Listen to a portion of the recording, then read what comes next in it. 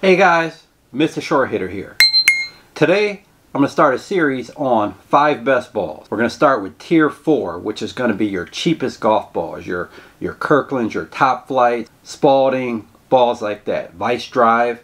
So this is all going to be balls that I've played, that I've tested, that I've reviewed. We're going to start out Tier 4, the cheapest golf balls. Check it out. 5 holes to go, just play 13. Need a part my way in, gotta hit more greens.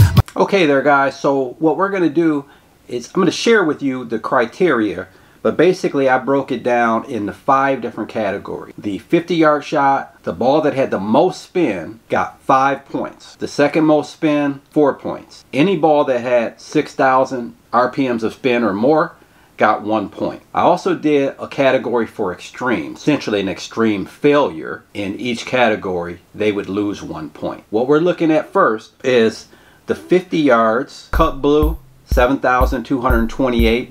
That ball got 5 points. Kirkland Signature, 4 points. Spalding SD Tour, 3 points. Cut Gray, 2 points.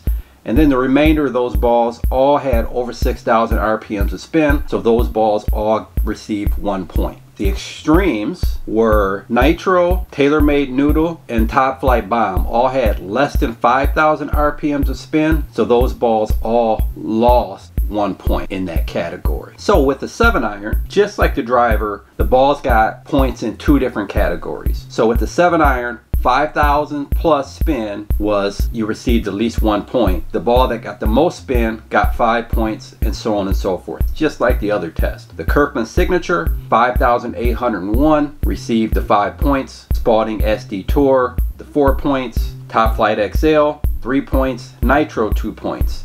And then the Pinnacle Rush and the Callaway Warbird each received 1 point. Now the extremes, there was actually only one extreme. The Wilson Ultra had 4,453 RPMs of spin with the 7-iron. With the 7-iron carry, 150 plus carry yards would receive at least the 1 point. The ball that had the most carry was the Spalding SD Tour X, 155 yards.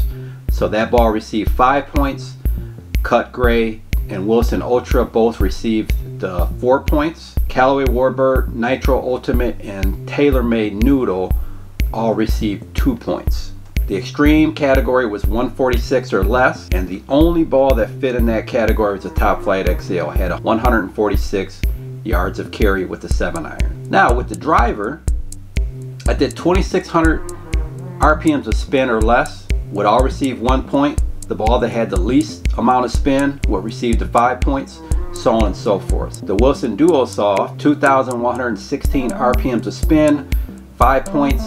Callaway Warbird, 4 points. 3 points for the Top Flight Bomb, 2 points for the TaylorMade Noodle, and then the rest of those balls, the last 4, all received 1 point. The only extreme was the Kirkland Signature ball. Actually had an incredible 3,429 RPMs of spin. It received minus 1 point. Now moving on to the second and final category for driver, and actually for the test, was driver carry distance. So I set the barometer at 220 yards. The Cut Gray, Pinnacle Soft, and the TaylorMade Noodle all carried 222 yards. So they all tied for first in that category. Pinnacle Rush received the 2 points, and then the Top Flight Bomb received 1 point for 220 carry. Actually, 2 balls tied for 5th. The Kirkland Signature lost the playoff. The Kirkland Signature is actually ball 5B, we'll call it. So you get 6 balls in this actually. Kirkland Signature did really well with the high spin on the 50-yard shot and a high spin on the 7-iron shot. It was only 1 yard short of the 150-yard mark to get a point with the 7-iron, but where it really struggled is with the driver. It was 10 yards shorter than the #1 ball in this category, and it was actually 10 yards shorter than the ball it tied with in the 5th spot. On course, the ball felt good.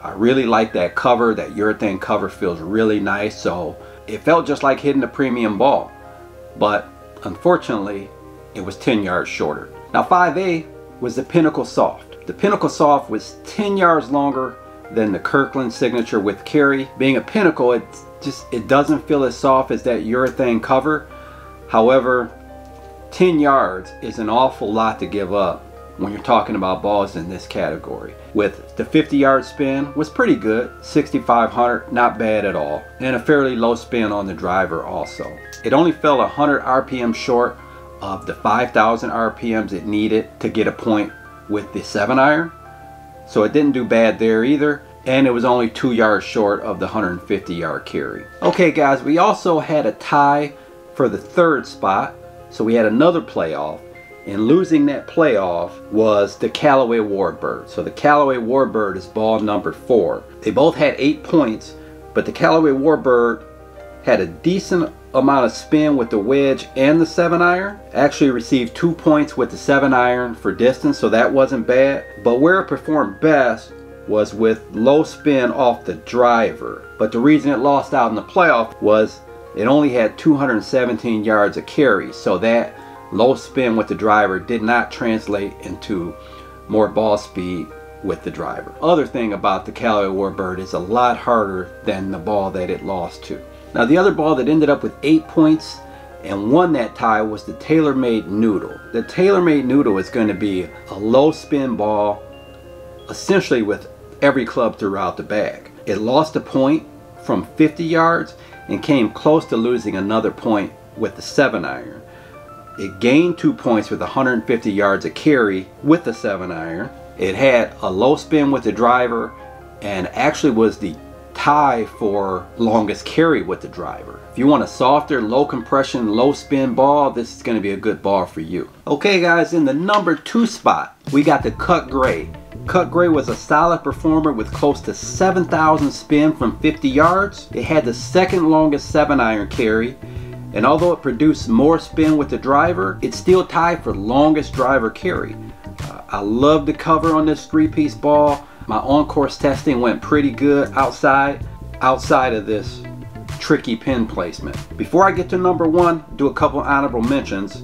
2 balls ended up with 6 points. The Cut Blue, it was fueled by its 7,228 RPMs, leading the way with 50-yard spin. Outside of that, it kind of just performed average in the other categories, but that was a lot of spin from 50 yards. The Wilson Duo Soft, if you're someone who likes a really soft ball with low spin, this could be a really good ball for you. It was the lowest spin off the driver, lower than any other balls that I've tested. The number 1 ball in the cheap ball category, the Spalding SD Tour X.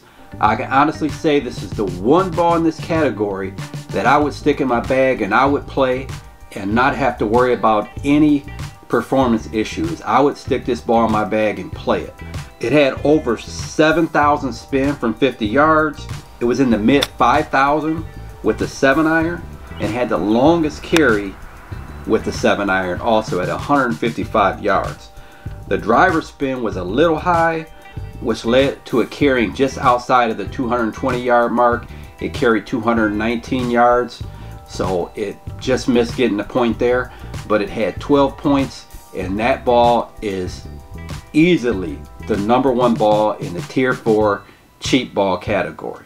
I would say the biggest surprise from this test was the Vice Drive. Vice Drive actually finished below the Nitro, below the Top Flight XL, below the Top Flight Bomb. It'll be interesting how the Vice Pro Soft does, but that Vice Drive, you know, I took it, I did an on-course review. I haven't posted that yet, but the on-course review, the Vice Drive performed pretty good. So I was kind of surprised to see the numbers. That was the biggest surprise. Alright guys, I'm going to put links in the description for all the balls that I've included in this review. If there's a ball that you feel like that I should maybe stick that in the next, because this is going to be ongoing. When I find a ball, test a ball that does better, I'll update that. The Tier 3 balls will be coming soon. I'll release that video too. And if you like the video, like, comment, subscribe.